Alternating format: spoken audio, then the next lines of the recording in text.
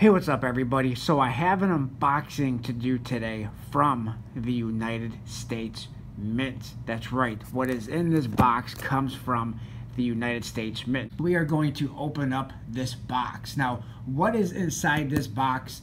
I did a video a couple weeks ago, a short video saying that I purchased something from the United States Mint. I said it could have been off the 2020 product schedule or the 2021 product schedule, and I asked for everybody to make a guess in the comment section below what I purchased from the United States Mint, and several people actually did get that right. But we are going to open this up and we're going to see exactly what is inside this box. Now, what is inside this box, I'll tell you this is the Silver Stackers medal. In my opinion, every silver stacker should want what is inside this box. Not saying every silver stacker should buy what is inside this box, because this is a expensive, high premium silver medal. So this is definitely not a stacking medal per se, because it's high premium. But we are going to absolutely open this up and we're going to take a look and see what is inside this box. So we're going to just open it up from the side right there, and I'm going to make sure there's nothing, the paperwork doesn't fly out of this box.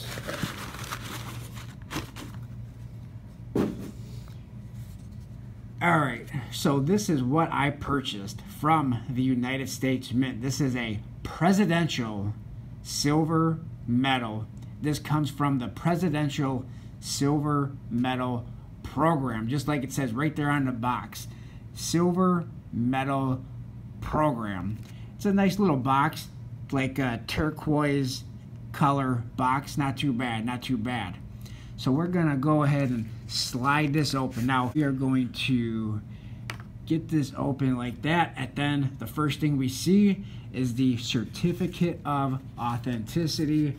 So we are going to go ahead and open that up, and it says right there, 3/9 fine silver, 1.598 inches, weight is 1 troy ounce, 31.103 grams, and the edge, because it is a metal and not a coin, it is a plain edge, not a reeded edge. So really cool.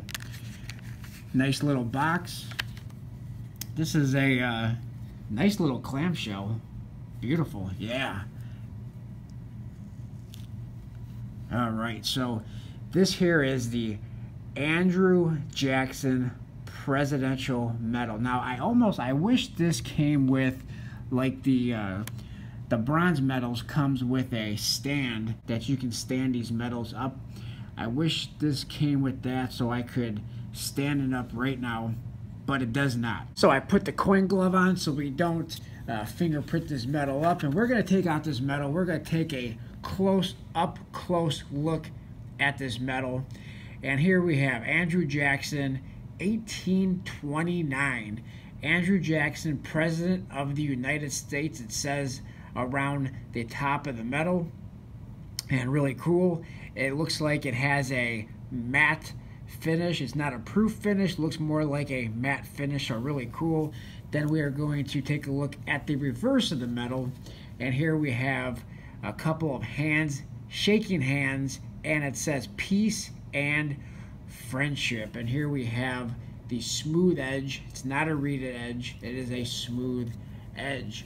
Now what we are going to do is I want to talk about a little bit of what a lot of people may consider interesting facts about Andrew Jackson and the election of Andrew Jackson, leading up to Andrew Jackson becoming president of the United States, and a little bit about the presidency of the one Andrew Jackson, the people's president. So stay tuned for that.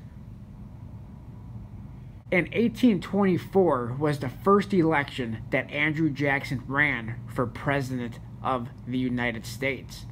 In 1824 was the first election that the majority of the people voted for President of the United States. Prior to 1824, it was mainly the wealthy people who voted for President of the United States.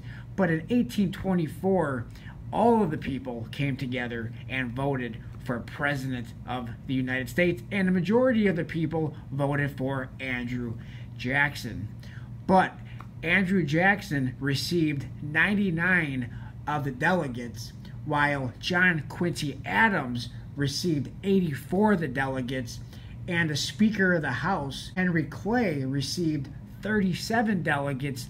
So nobody received a majority of the delegates, even though Andrew Jackson received the most of the popular votes and the most of the delegates. However, none of the candidates received the majority of the delegates, so the election went to the House for a vote. The Speaker of the House made a deal. The Speaker of the House, Henry Clay, made a deal with John Quincy Adams that if he was elected President of the United States, that Henry Clay would become the Secretary of the State, and Henry Clay convinced the House of Representatives to vote John Quincy Adams as the 6th President of the United States, even though not one elector voted for John Quincy Adams. This was widely known as the corrupt bargain between the Speaker of the House, Henry Clay, and John Quincy Adams.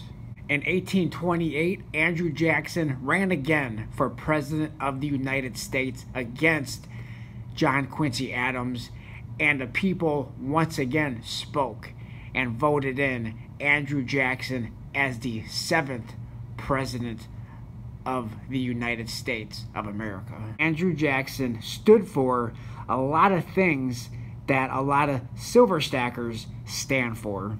And one of the things that Andrew Jackson despised, a couple of things that Andrew Jackson despised.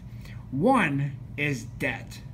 Andrew Jackson did not like debt. In fact, he was, I believe, the only president who actually paid off the national debt.